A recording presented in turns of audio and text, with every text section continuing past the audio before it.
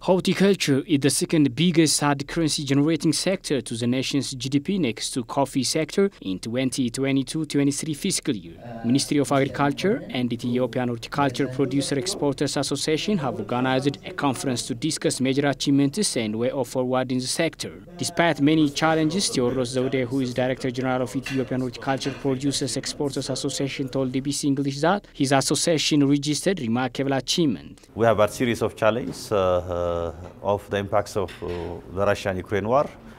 This was inflating the cost of doing business.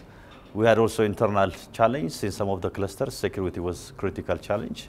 So irrespective of this challenge, the sector kept on scoring glittering achievements. As you heard from the presentation, it's the second largest forex earner to the national economy. So it's operating in a very small chunk of land, but the value is very high. We kept on having new employees in some of the new clusters.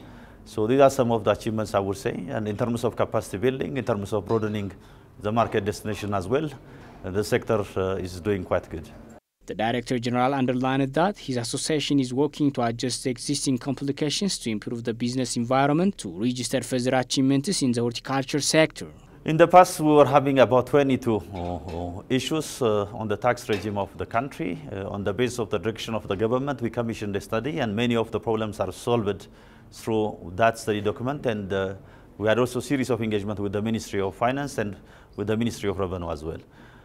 This year, some emerging topics are there, especially two topics are emerging, and we are engaging also the concerned officials. We are also presenting all the needful to the decision makers as well. We hope that it will be solved, otherwise it will complicate the doing business climate for our members.